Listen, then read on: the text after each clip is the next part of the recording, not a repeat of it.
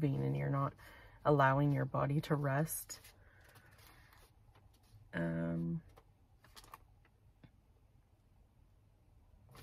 Yes, so next, 8 is speech. So I had delayed speech, but on the other hand,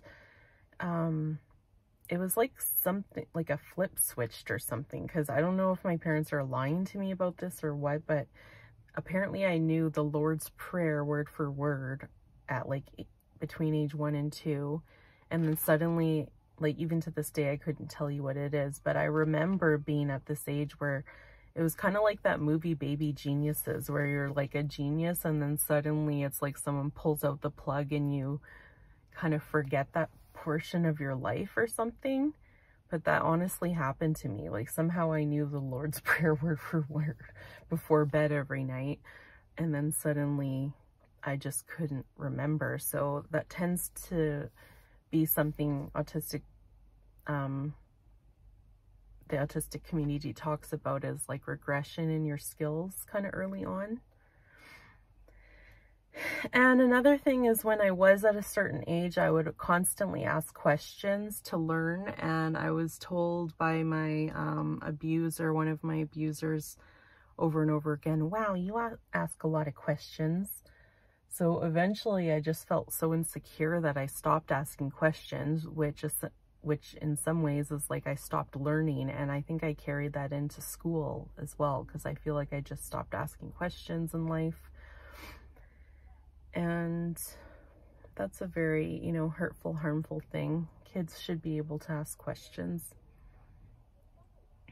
And another thing with my speech is, even now to this day, but especially more before, I would say things like, toothbrush when I'm talking about a pencil. Like, I don't know, just like it just it spits out of my mouth and I just can't control it. Like, it's just a really strange thing. I don't know why, but that happens often, where I just say the wrong thing even though I'm thinking of the right thing. I definitely would have benefited from speech therapy at a young age. Like, although, I don't know, I don't hear myself when I'm talking. Like, I don't, until I watch these videos, I don't see how much I stutter, stammer, whatever it is. I don't know, because I've never been officially diagnosed with any verbal problems, but I just know that I do. I'm feeling a lot more mental clarity and energy this week because I've started to eliminate my food sensitivities. But some of the time in some of my videos, I'm stammering and stumbling. But yes, early intervention, seeing a speech therapist, that just wasn't going to be something that was an option for me as someone in an environment where my basic needs weren't being met. So things beyond that were definitely not going to be. 9 is facial recognition and names. I used to be pretty good with that. Like, there was a time like late into high school where I just knew every single person's like first and last name, and I was just surprised when a friend of mine in the same grade said she didn't know everyone's name. And a lot of people didn't tend to know everyone's name. They kind of just knew like their friends and classmates and stuff, but I seem to know everyone's name in the whole school practically, first and last name. So that was something I was good at before, but now I'm really bad with like names, and I'm really bad with like facial recognition too. Like, people recognize me right away, and so that's interesting because, you know, there is regression that comes. Autistic women can actually regress in their communication with age, which is kind of alarming. As I said, I wasn't gonna elaborate on anything, and here I am with I'm only on 0.9 of 50, so this might have to be several parts. 10, collections. So my special interest was mostly collections. I feel like I definitely had different obsessions throughout.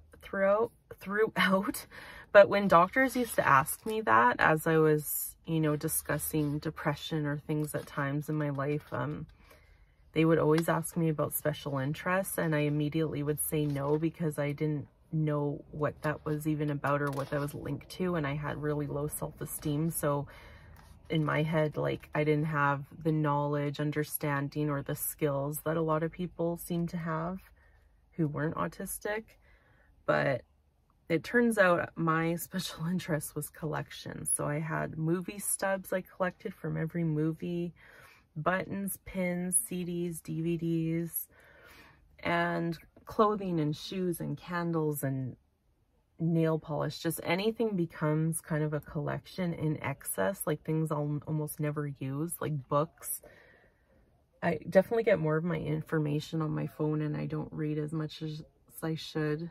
It would be nice to get back into reading and get away from the screen every now and then, but it just seems like everything becomes a collection. So now that I'm living in a travel trailer where I don't have, I'm seeing a seal back down there. Aw. Anyway, now that I'm living in a place that's so small, I was kind of forced to get rid of some of my collections, which wasn't the worst thing in the world, because they were literally just sitting in bags, like serving no purpose. So now I pretty much just have a few collections, and I'm trying my best not to grow them. So going to the store and just window shopping is like one of my things that I'm doing lately, like when I make my shorts, and it's because it just feels good to like observe things and not buy.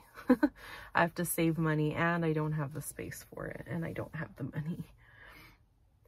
Next, 11, comorbid conditions. So autistic people and children tend to also, not always, but ADHD, depression, anxiety, gut health issues, OCD. With OCD, I create a lot of rituals for myself, and like thinking and rules and things like that. Like I'd have to like 2 steps between each block, like of pavement on the sidewalk, or I'd have to get across the street before the light turned to the like flashing hand symbol and stuff like that. And I used to hate body hair when I was like a kid going through puberty. I shaved like my arms and legs and everything, armpits. I just hated the feeling of having like body hair. I had like literally, I don't know how long, probably like a 15-year problem, where if I'm like in class getting lectures and stuff, or just any time, like what I was doing with my hands is like picking split ends, like I couldn't leave my hair alone. So thankfully in my late 20s, when I, like maybe a bit earlier than that, when I was a server, my hair was up all the time, and I couldn't, like around that time it actually was helpful in other ways, not just socially, but because I was constantly hand washing, it kind of helped get rid of some of my bad habits and OCDs like that. Because, you know, it takes however many days to begin a habit, it takes probably just as many or more to end a habit. So thankfully, and then, you know, when I had my daycare, I wasn't sitting there doing that, because I was constantly observing the safety and well-being of the kids, or interacting with them, or taking care of their needs and stuff, and washing my hands constantly. So that was something that definitely ended like probably around age 26, 27. And with comorbid conditions, a lot of autistic people tend to have EDS or even fibromyalgia. I was diagnosed with fibromyalgia, but I am starting to believe that I have EDS. I haven't really looked into it more, but at a young age, like I've had like loose skin, and I've talked about this before, but just things like my knees hyperextend, like things like that. And the soft skin, and there's a bunch